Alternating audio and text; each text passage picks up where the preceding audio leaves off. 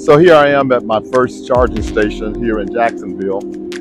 We had a little bit of a issue with a couple of accidents that took place, one on the main highway coming in, and then there was another one on the detour to get back on the main highway. But I got over here with expected at 44%, got here at 35%, but it's a beautiful day, beautiful charging station.